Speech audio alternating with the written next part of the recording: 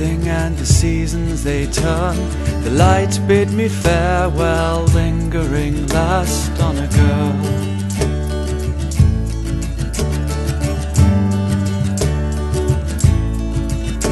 So make me a list of the things that you need, a lifetime of memories captured in stereo.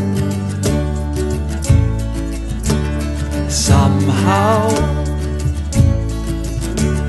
somewhere,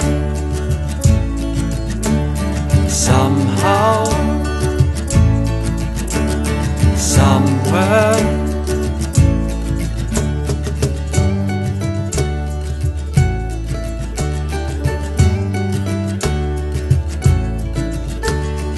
Now we reflect on the things that we've been, and I dot the I's and hope you will cross all the T's.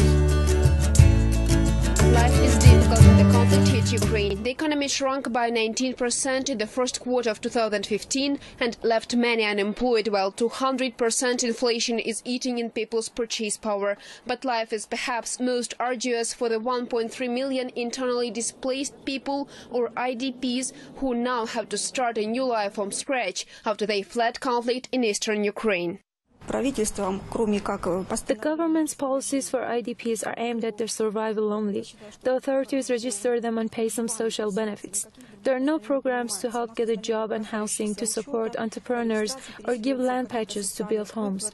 But many people who decide to stay do not understand what their future will be and how they will integrate into those communities. The government doesn't have any program to help with that. Anna does not look different from other residents of the capital Kiev, but when it comes to renting a house or getting employed, she says her Donetsk registration makes her an outcast. After all my savings ran out in February, I moved to the government-controlled Dnipropetrovsk, where I needed my friend to register the apartment in her own name. Otherwise, I would not have gotten it with my Donetsk registration. In Kiev, the situation with getting housing is similar. It is also difficult to find a job.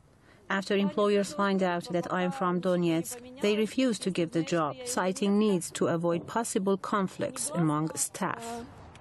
After Kiev imposed an economic blockade on Donbass in November last year, it offered people to seek asylum in the government-controlled territories. But the IDPs say they are getting little help from the ineffective red tape. Though many are settled in state sanatoria and hostels, they mostly rely on volunteer and international humanitarian organizations. Internally displaced people complain that Ukraine sees them as a temporary phenomenon.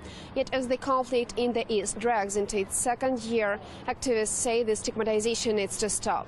They believe the discrimination on top of poor life standards can cause social instability.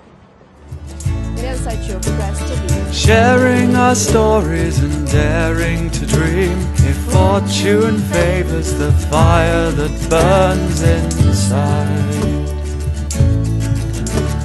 Somehow, somewhere, somehow, somewhere, I've been too tongue-tied to say how I tried to be. No time now, perhaps this is just a dream. If I cry, these tears will be so hard-fought that it could mean that maybe I'll go somewhere, somehow, somewhere.